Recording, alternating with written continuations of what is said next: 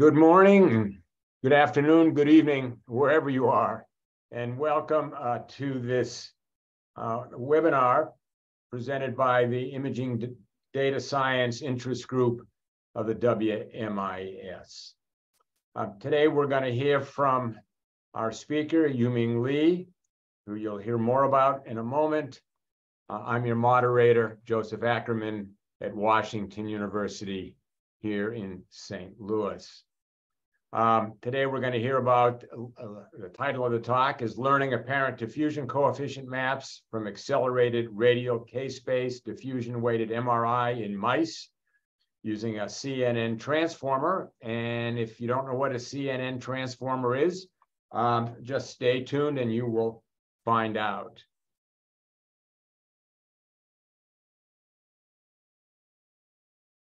I want to remind you that abstract submissions are now open for the 2023 World Molecular Imaging Congress. So get those abstracts in and get your registration in. It should be a terrific meeting. You can see September 5 to 9 here. It's going to be in Prague, one of the most gorgeous cities in Europe. A couple of quick reminders. March 30th. The Women in Molecular Imaging Network is having a webinar. It's the Leadership Awards webinar. And you can see we've got a great lineup of speakers, Anna Wu, Naomi Matsura, and Veronica Jordan. And I urge you to plan to attend that. And then later, April 25, near and dear to my heart, Charlie Springer, who I hope many of you know, will be presenting again an imaging data science webinar entitled Metabolic Activity Diffusion Imaging, MADI, Non-Invasive High-Resolution Mapping of Sodium Pump Flux and Cell Metrics in Vivo. Charlie has recently published a couple of back-to-back manuscripts that really, I think, may be a major leap forward in interpretation of diffusion imaging metrics. This webinar is being put on, as I've mentioned a number of times, by the Imaging Data Science Interest Group. And I urge all of you interested in data science out there to join the interest group and its many activities. Today, we're going to hear from Yuming Li. She's a PhD candidate at the Perelman School of Medicine, the University of Pennsylvania in Philadelphia, USA. She's the fourth-year PhD candidate, and she's majoring in bioengineering in the field of medical imaging analysis. Yuming has a strong interest in the application of machine learning techniques to the field of medical imaging.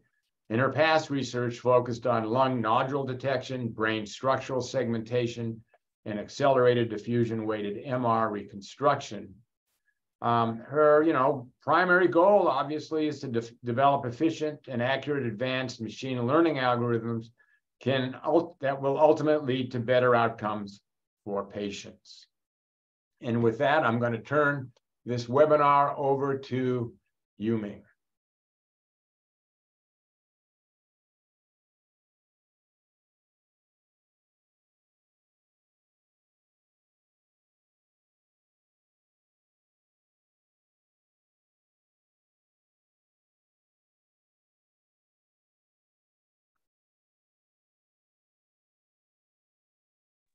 Oh, hello. Can you hear me? I can hear you. I can see you. Yeah. Oh, okay. I'll share my screen. Sorry, I pressed the wrong button and somehow it just exited the meeting. Can you see the shared screen? Not yet. It says you started screen sharing, so let's see what. There we are. Okay, cool. So I will start my presentation now. Hello, everyone. My name is Yuming Li. I'm a fourth-year PhD candidate at University of Pennsylvania, majoring in bioengineering and supervised by Dr. Fan Yong. The research is collaborated with Dr. Rong Zhou's group at Department of Radiology at University of Pennsylvania.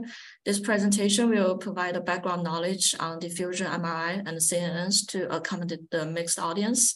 So the presentation's title is Learning Apparent Diffusion Coefficient Maps from Accelerated Radial K-space Diffusion Weighted MRI in mice using Deep CNN Transformer Model. You mean you go to presentation mode, we're seeing your notes as well as the slide. Oh, okay. Let me share it again.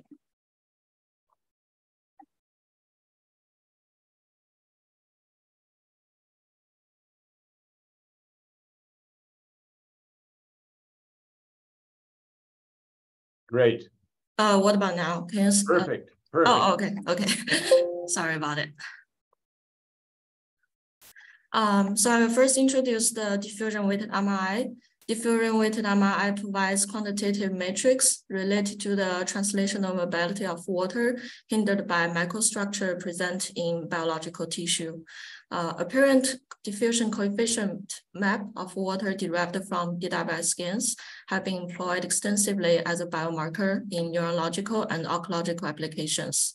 DWI path sequence collecting DWI scans at multiple p-values are sensitive to motion, such as respiratory motion, resulting in errors in quantitative measurements of ADC tissues. So in clinical DWI, respiratory motion can be mitigated by employing a single-shot echoplanar imaging, EPI, with parallel acquisition. The quantitative matrix derived from DWI series are being investigated as a biomarker in co-clinical trials.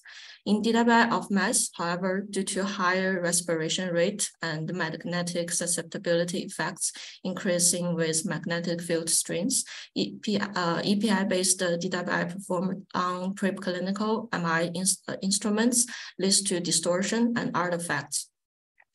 By leveraging the intrinsic motion insensitivity property of radial K-space sampling, previous studies have shown that the radial sample diffusion weighted spin echo acquisition method effectively suppress the respiratory motion artifacts in DWMR images of mouse abdomen over a wide range of p-values. However, compared to the single-shot API, the acquisition time of RAD-WSE is substantially longer. So effective means to shorten the RAD-WSE scanning time is to acquire the undersampled K-space data.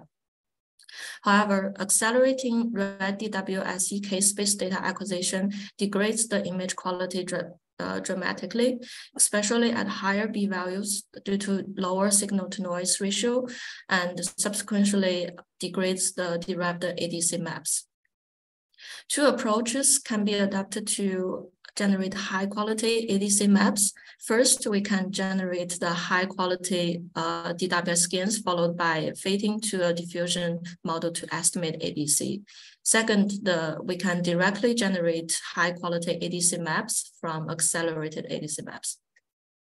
Although high-quality DWI images can be generated using deep learning methods that have achieved a promising performance, the performance of such indirect methods hinders on the quality of the generated DWI images at different p-values with varied signal-to-noise ratio.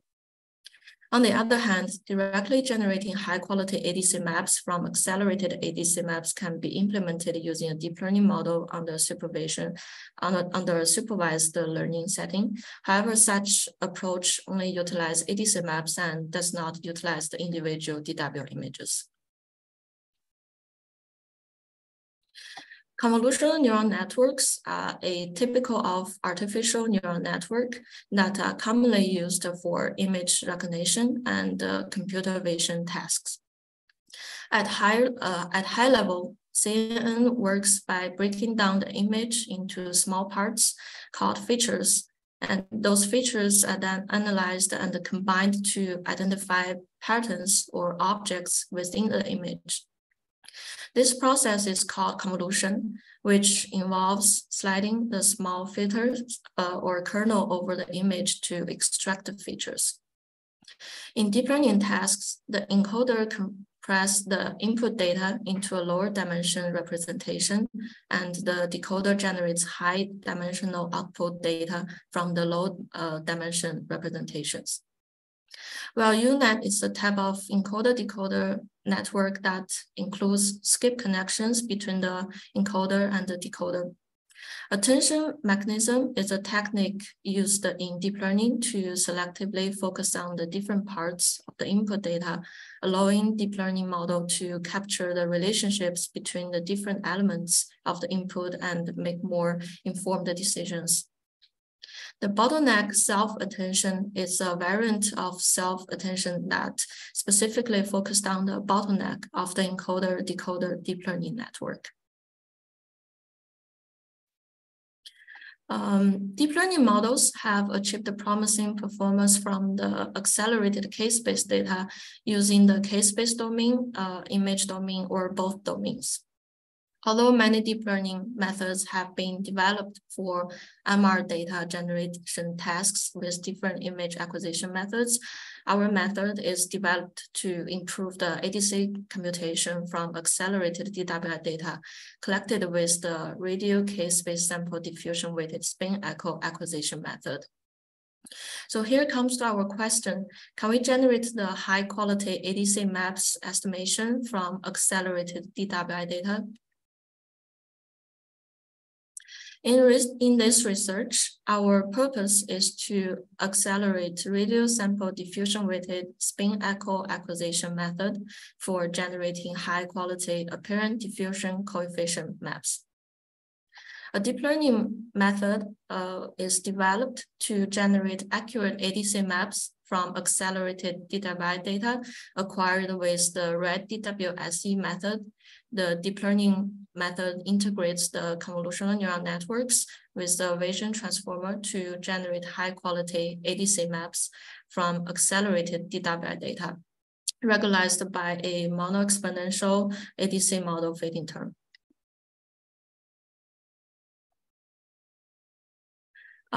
So I will introduce our dataset a little bit. All model handling protocols are reviewed and approved by the IACUC of the University of Pennsylvania. The animal study employed a genetically engineered mouse model of pancreatic ductal adenocarcinoma that spontaneously develops pancreatic intraepithelial neoplastic lesion at 7 to 10 weeks of age. To achieve sufficient SNR and image quality, 403 spokes were used as a reference acquisition. Although Nyquist correction requires fewer views, about 150, subsequently 4 times and 8 times reduction in sampling from the reference acquisition were used to evaluate the effectiveness of our deep learning strategy for accelerating the data acquisition. So here's detailed acquisition parameters we used in our study. Based on the fully sampled RAD-DWSE data, we evaluated our proposed model with 2 different acceleration factors of 4 times and 8 times. The 4 times accelerated DWI data were generated by sampling 1 out of every 4 radial views in K-space, resulting in a total of 101 views, while the 8 times accelerated DWI data were generated by sampling 1 out of every 8 radial views in K-space, resulting in a total of 50 views. The figure on the left shows the diffusion weighted images and ADC maps from fully and accelerated RAD-DWSE scans at different B values. The accelerated image were obtained by downsampling the fully sampled data with acceleration factor of 4 and 8, and the ADC maps were computed from their corresponding DWI images by fitting the model exponential model. We observed that the ADC map decreases as the degree of acceleration increases. So for our experiments, We have the training of 147 animals, and we have a testing of 36 animals. The training and testing are randomly selected from our dataset. So here is the architecture of our proposed network. So our proposed network is constructed to generate high quality ADC maps from accelerated DWI data collected with the RADIWSE sequence. The input of the deep learning model includes the accelerated DWI images and their corresponding ADC maps. As shown in box A, the network uses accelerated DWI images and ADC maps as the multi-channel input to the neural networks. And in box B, high quality ADC maps and S0 maps are generated from CNN model. So this is the model output, and we further feed the output into the model exponential model to generate the high quality DWI images. So as shown in the figure, this is the reconstructed DWI. In the model backbone bottleneck, we used a bottleneck transformer model. It has a self-attention layer to extract the attention features from the input images. So we performed our experiments on a single NVIDIA Titan RTX GPU with PyTorch implementation. We utilized the ADAM optimizer with a learning rate of 1 × 10⁵ degree. The model was trained in a total of 1,000 epochs with approximately 2 hours. We, during the pre-processing, we clipped the DWI data into the maximum value of 99 percentile. And we further normalized the image into the between the 0 to 1 range, and all the loss function are L1 loss. So during the evaluation, we choose to use 4 evaluation metrics. The first one is correlation coefficient. Second one is structural similarity index, and the third one is peak signal to noise ratio, and the third one is normalized mean square error. So the last 3 metrics are commonly used to evaluate the image reconstruction tasks. And besides using those 3, we also choose to use the correlation coefficient to learn the correlation between the reconstructed outputs and the original fully sampled outputs. So our experiments are carried on both the whole images and the region of interest. For the region of interest, we specifically looking at the kidney, bladder, and muscle.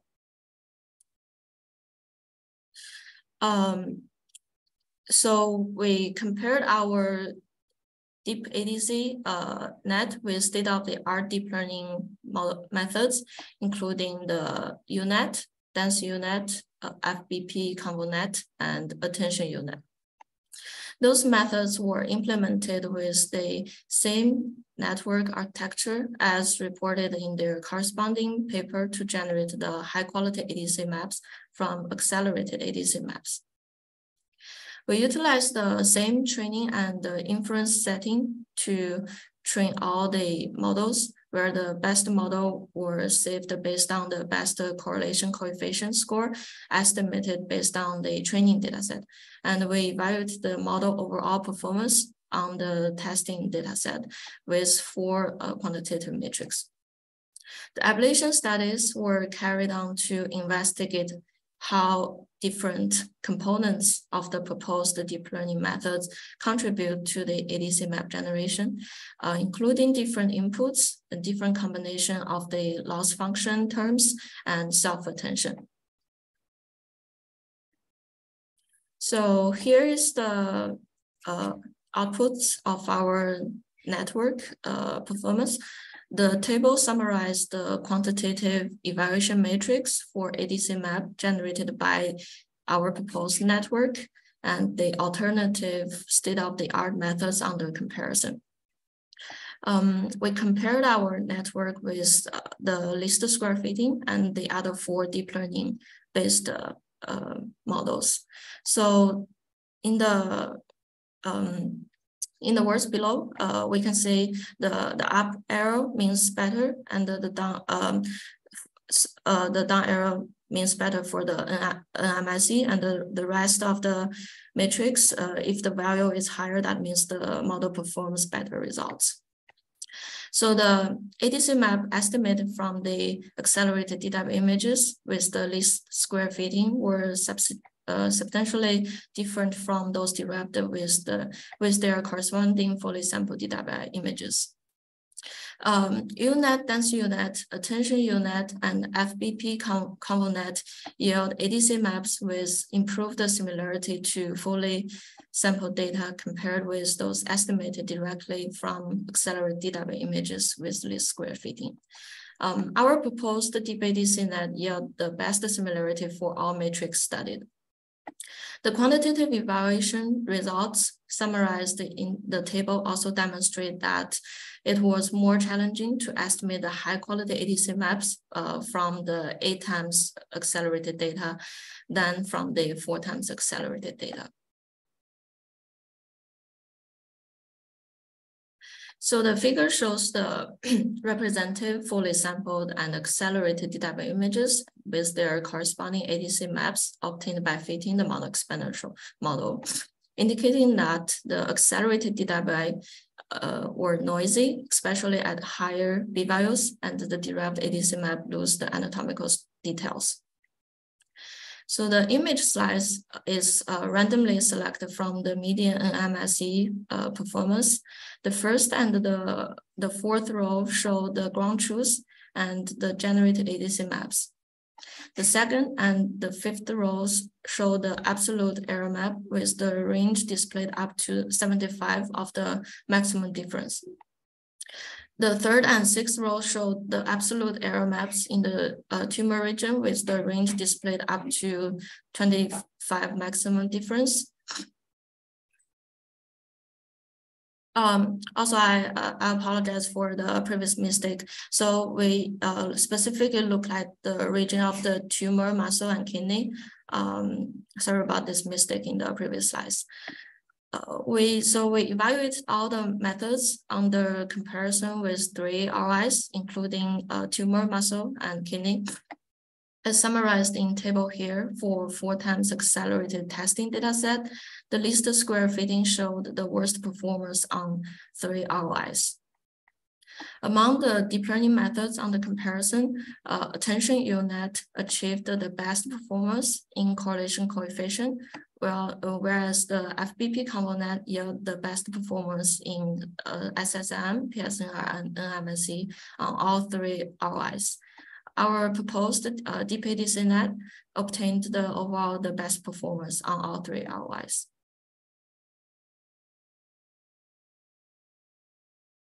So the top model demonstrates the different model components tested during ablation. The bottom table summarizes the quantitative performance measures of the deep learning model built by our methods with different components. Specifically, dense UNet and the overall worst performance. Dense UNet had the overall worst performance, and its performance was worse than the dense ADC, indicating that multi-channel input of both the accelerated DW images and the ADC map provides richer information than the accelerated ADC maps alone for generating the high-quality ADC maps. The deep learning model with the same multi-channel input, but built by the proposed method with different loss functions terms, had a different performance. Specifically, dense DWI has the worst performance compared with all the other 2 models that were trained by optimizing 3 complementary loss function terms. The dense ADC DWI shared with the ADC net with the same input and same loss function without the self-attention block.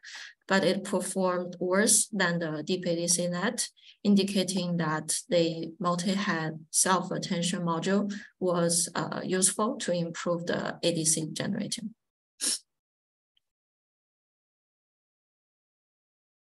So we also evaluated how the deep ADCnet's performance changed with different numbers of filters for each densely connected blocks in all encoders and decoders. As summarized in the top 4 rows of the table, filter size of 128 yield the best performance for correlation coefficient. Filter size of 256 performed the best results for SSIM, and the filter size of 64 was best for PSNR and NMSE. So we adopted a filter size of 64 for our proposed network due to its computational efficiency and the overall competitive performance.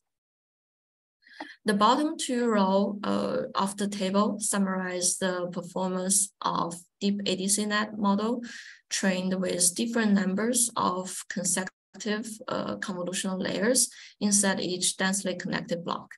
We evaluated the network backbone with 3 and 5 consecutive convolutional layers, and those results indicating that the model with 3 consecutive convolutional layers yield the best performance for SSIM, PSNR, and NMSE. We therefore adopted a convolutional layer size of 3 for our proposed network.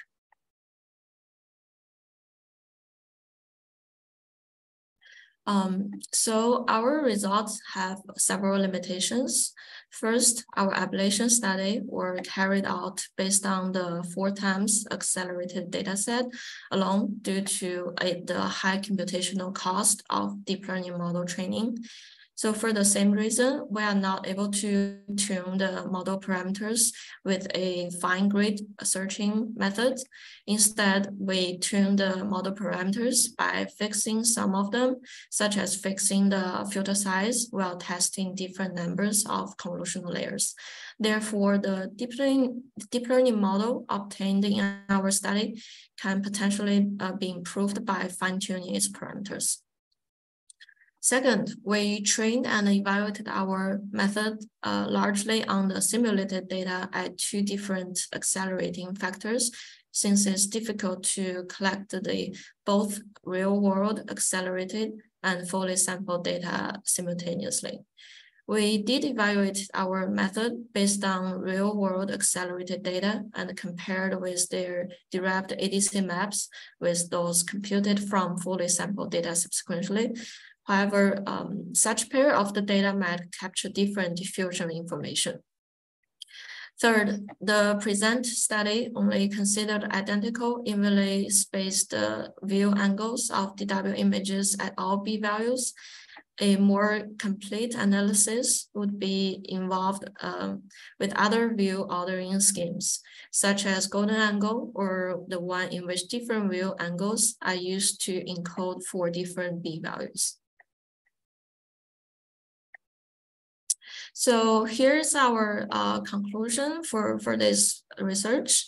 We developed a deep learning model referred as deep ADCnet to generate the apparent diffusion coefficient maps from accelerated diffusion weighted MR data, achieving the 4 to 8-fold acceleration of DWI acquisition.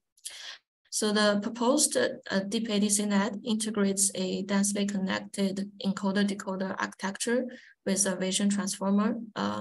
Is shown to perform superior to widely used compressed sensory and several state-of-the-art deep learning model for computing ADC maps. So for this presentation, I didn't put all the details of our research here, but we have more results presented in our archive paper. So if you are interested in this research, you could search for our archive paper to get more details of this project. So before I wrap up my presentation, I would like to take a moment to express my gratitude to many collaborators who have contributed to this work. I could not achieve this work without their support and guidance. So first of all, I would like to thank Steve and Hikong for their invaluable contributions to this project. Their experts and support has been instrumental in our success. Additionally, I would like to thank Miguel for data collecting and pre-processing. This work would not be done with his input. Finally, I would like to acknowledge the grant support provided by Yong and Ron. I would like also thank for all of you in the audience for your attention and interest in this work. And I hope that this presentation has been informative and have sparked some ideas or questions for you. So if you have any questions, feel free to ask me. Thank you, Yu-Ming. I suspect there's going to be some questions. I appreciate the presentation you gave, very clear. One of the things I liked was that the slides were all readable. Many times we get a presentation where the slides are so dense that you really can't make out what's on them. So thank you very much for making it a very clear presentation.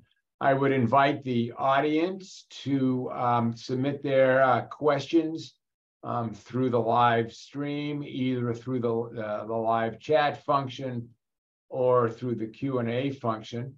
While we're waiting for some questions to come in, I have a couple of very simple questions. Sure. I'm not involved in machine learning, so I ask questions from the 10,000-foot view. Do I understand correctly that the ground truth is taken to be the fully sampled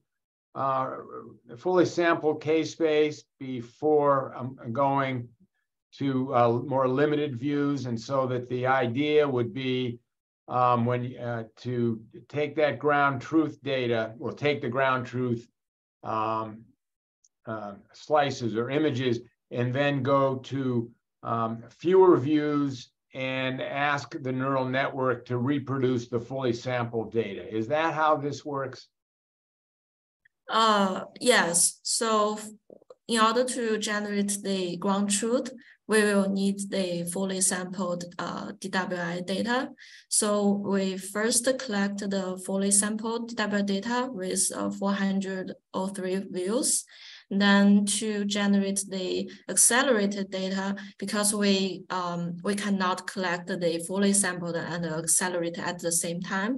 So we generate the accelerated data from the fully sampled images. And the accelerated data are generated by taking out every 4 or every 8 views from the fully sampled data. So we have two data for testing. One is 4 times accelerated data, and the other is 8 times accelerated data. So both data are used to generate the fully sampled images as the ultimate results. And different from the conventional MR reconstruction, our task is focused on the apparent diffusion coefficient maps. So it's a little bit different from just reconstructing the diffusion weighted image alone, because we are estimating it's a coefficient map. So in our network, we not only reconstruct the fully sampled DW images, we also reconstruct the fully sampled ADC maps. And because it's hard to obtain the both fully sampled and the accelerated data at the same time. So we used the simulated data for this study. That's one of the limitations of this work, because we ultimately want to apply the model to the real data. And if we want to adapt this study to the real data, we will also need to collect the real world accelerated data to train and test the network. But first, we want to apply this to the simulated data to see if this strategy works. And based on the results, we can see the neural network indeed improved the estimating and the reconstruction performance. Understood. Thank you. Very clear explanation. We've got a couple questions that come in. Sure. One says, great presentation, Yuming. Have you also tried spiral sampled DWI? Also, what was the spatial frequency for undersampled radial DWI for 4x and 8x? So my work is mostly on the machine learning part, and we obtained our data from Dr. Rong Zhou. So for this research, we only focused on this specific data set, but for future research, we could also explore our work on other sequenced data. And so the most of the data acquisition details is in our present paper. I'm sorry, I don't really recall like any data acquisition details because most of my work is focusing on the algorithms. So if you are interested, you can check our paper to see more details. Understood. Yes. And why don't you put up that citation again Yeah, so that sure. people can go check it. There's another question. Are Cartesian-based undersampled diffusion-weighted data sets also applicable to this method? So this is specifically moving away from radial sampling and asking about Cartesian-based undersampled data sets. Would it be, can you apply your method to them?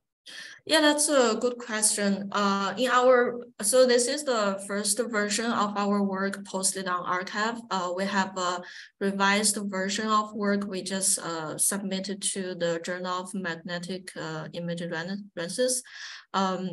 So we also discussed about the generalizability of our network to other image acquisition method. And this network structure can be applied to all different sorts of image acquisition data. So it's not only limited to radial sample data, but for this work, because our data are acquired using the radial sampling, so most of the research are done based on the radial sample data. But if you have other image acquisition method to acquire the data, the model can also be applied to those methods as long as you acquire the fully sampled data as ground truth and you generate the simulated accelerated data from the ground truth. You could input those data into the network to generate the final outputs. Do I remember from your talk that you had to regrid the radial sampling to bring it into Cartesian space, or am I misremembering? So for data acquisition, we use the regrading algorithm, but sorry, I don't really recall those kind of like the details. So for our data, we did process the regrading. It was regridded first, and then you worked on the resultant Cartesian images. Yeah, right. Yeah, our data are down in the Cartesian space. Right. So if somebody collected Cartesian-based K-space images, it would work just fine because. Yeah. Right. So, I know a little bit about diffusion MR. And I noticed that you had B values that went up to just over 2,000 seconds per millimeter squared. did you look on the ground truth data where you have the most signal noise, et cetera? Were you in B-value space, were you getting any curvature in the log space? That is to say, your model was that there's a mono exponential dependence on the B-value. Right. And as you know, I'm sure as you go to high B-values, you move away, it becomes non-mono exponential. So if you're in log space, it would normally be a straight decay, a linear decay, but you start to get curvature in log space because it's no longer mono exponential. Did you see any of that in your data? Yeah, there are indeed some outlier points from our data because it's real world acquired data. So we expect the noise and the artifacts in the data acquisition process. So during the model fitting, we especially exclude those outliers. So if the value doesn't fit into the mono-exponential model, we will remove those results from our data. So the final data will be all the data points fitting the mono-exponential model. Understood. You know, something to think about in the future. I like that you collected a lot of B values. The initial decay is very much mono exponential. That is at the low B values. Right. Yeah. The problem with that is there's not much dynamic range. But some of the more advanced models, such as mono exponential plus a constant, just for example, or including kurtosis, which is the B squared dependence, will let you, in essence, use all the data to extrapolate back and get that initial slope. And that initial slope, again, is purely mono exponential. And that might allow you to avoid the outlier problem. Just a thought. Maybe a last question from me, at any rate. I'm unfamiliar with the term ablation studies. Oh. What does that mean to me? Again, I don't understand. I'm not in the machine learning community. Explain ablation studies to me in simple language. Huh? So I'm sorry, I should put a more detailed explanation for that term. So that means during the machine learning, when you test the model, you have different parts, like different modules in the model, such as different network inputs. So for our model, we have the multi-channel inputs. So our inputs include the DWI scans and their corresponding ADC maps from the accelerated data. So for ablations, that would mean, so we have a baseline model and we have the model with different modules. So for this ablation, the baseline model would be only the accelerated ADC images as input, and the ablation study is to study the different inputs. So one model, we have the ADC inputs. The other model, we have the multi-channel inputs, including the DWI scans and ADC maps. So ablation is to measure the difference between those two models. And usually for machine learning, we need to do a lot of ablation studies to study which part of the network actually works, leading to the improved performance. So in our study, we had different ablation studies for the different network inputs and also loss functions, because for deep learning training, we will need to have different loss functions to improve the network learning. And so we did ablations on the different training loss. And we also did ablation on the network structures by changing the different parameters of the networks, such as the filter size and the block size. So ablation just means you have a model and you have a model with additional module. So you want to check the difference by adding this module, so you will run the ablation to study the performance difference. So this is the method to validate and prove that our model works better than the baseline model. Got it. Got it. We got another question came in. What is the role of self-attention mechanism in this model? The role of, I guess, the role of the self-attention mechanism in this model. What's the role? So the self-attention is used in the bottleneck of the network. This was adopted from the natural image task, and the self-attention module is help the network to learn the image filter better than just having a convolution alone. And based on our ablation studies, it showed that with the self-attention module, our network achieved a better matrix compared to the model without it. So it helps the model to extract a feature and learn the global independency between those features to capture more details of the input images. Thank you. Thank you. Well, I guess I'm going to ask one more question. I'm taking notes. You mentioned you used simulated data for training and evaluation at one point. Right. What did you mean by simulated data? So the real world data are collected in real world for the fully sampled acquisition. So the simulated data means because we cannot acquire the accelerated and fully sampled data at the same time, so we will need to generate the accelerated data ourselves.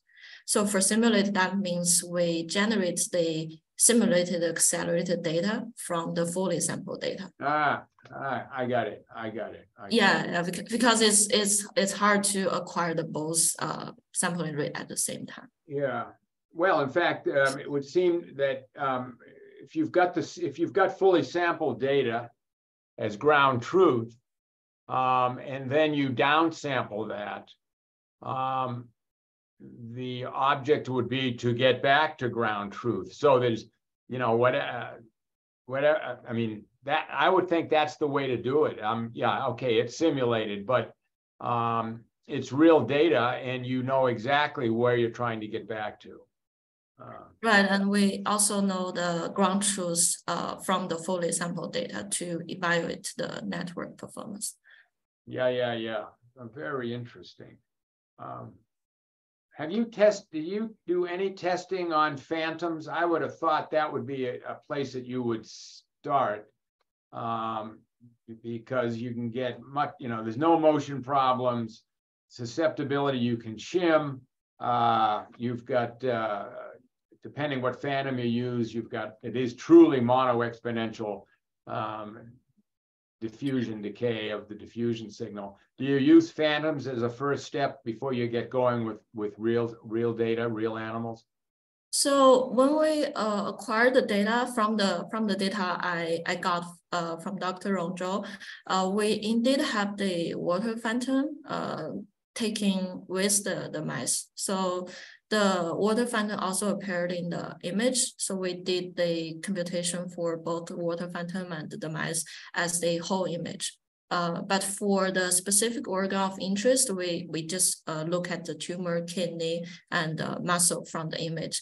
We also have the manual labels for water phantom, but for this study, we didn't specifically look at that value because we're interested in more of the specific organ of interest. But yeah, we do have those data, and we can look at the performance on the phantom to see how the model performs. Yeah, that's really nice, because the phantom, along at the same field of view as the animal, gives you, if you will, a true ground truth, because right. You know the answer should be, assuming you know the temperature, and so it's a terrific check on how close, how accurate, how actually accurate you're getting with the ADC. That's nice. It's very nice. Yeah, that's a really good suggestion. Thank you. Well, I don't see that there are any more. Let me just see here. I'm checking any more questions. If there are any more questions from the audience, please get them in. Otherwise, I think we are about done. I remind the audience that the abstracts are open now for the upcoming WMIC. It's going to be in Prague. And again, just simply a gorgeous city. So get those abstracts in, and please check the website for the upcoming webinars that I mentioned. I think we're there.